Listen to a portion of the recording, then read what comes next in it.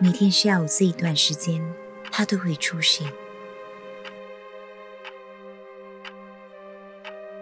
我从来没见过他，但是他总是让我有种莫名的亲切感。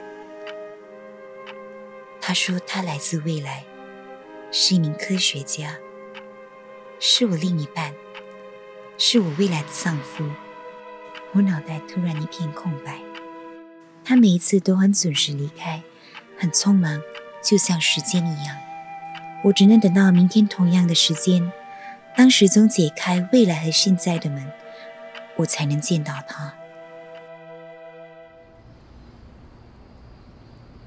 他又来了，自称是我未来丈夫的那个他。我很讨厌烟味，他怎么可能是我丈夫？他说本来不抽烟，是发明时光机太压力了，可以来到我的时空和我见面，其他的都不重要。只是要回到过去必须付出代价，而代价就是他的记忆，所以他不能在我的时空留太久。每当秒钟到终点，他就必须回到原点。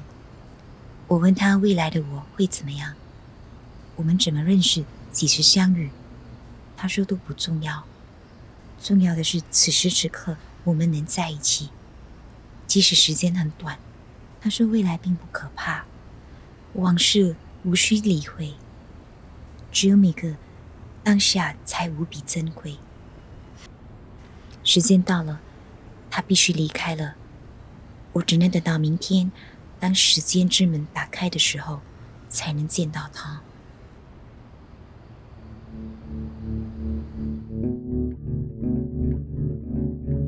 我一直都很想写一本小说，一对情侣在一个黑暗的世界里漫游，和一颗颗披着华丽外表的星星擦肩而过，一个属于他们两个的世界。是不是我的思想太天马行空，才会和一个科学家结婚？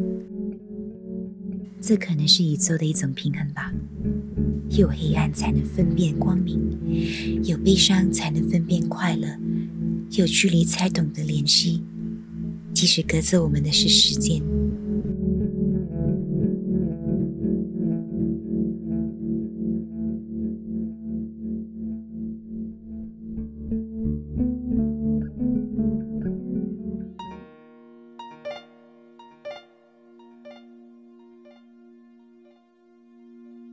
最近的天气有点闷热，在等他的时候，我小睡了一下。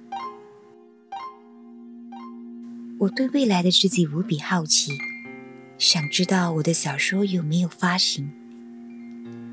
未来的人还看小说吗？还出漫画吗？他和我分享他的发明，我和他分享我最爱的漫画。我们什么都聊，可是他就是不提未来的我怎么样了。我们的关系从莫名的熟悉到了习惯的陌生。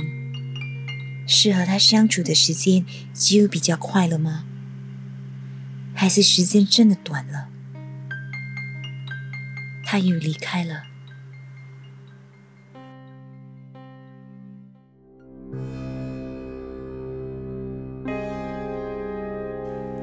当我醒来的时候，已经是第二天的下午。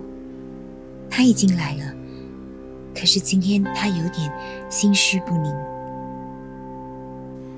他和我说可能以后都不能来了，今天是最后一次。他说每一次他来见我，时光机都会把他的记忆一页一页的撕碎。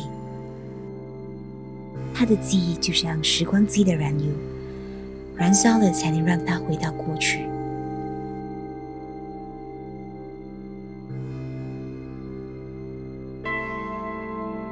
临走前他告诉我，在未来的我已经去世了，我现在就像一个被困在这时间里的幽魂。我再次醒来，时间之门没有打开。这是一场梦吗？我还会见到他吗？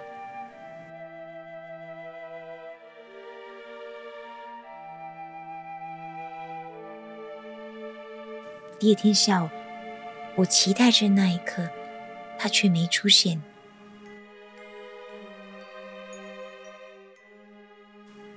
他把时光机的蓝图留下来，当作告别的礼物。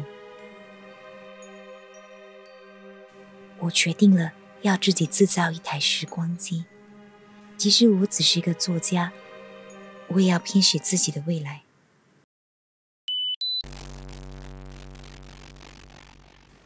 我能感受到我们在一秒一秒的靠近。我不知道未来的人还会不会用手机。去未来之前，是不是应该给他先打个电话，让他有个心理准备？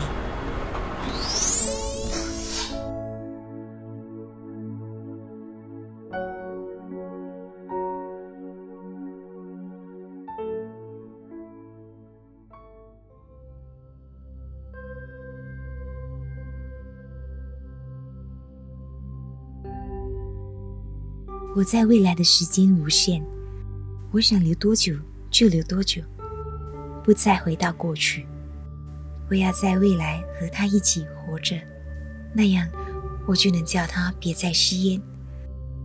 既然我已经不打算回去，那就让回忆随之流去，让过去的我一直沉睡，不再醒来，因为我已经在未来。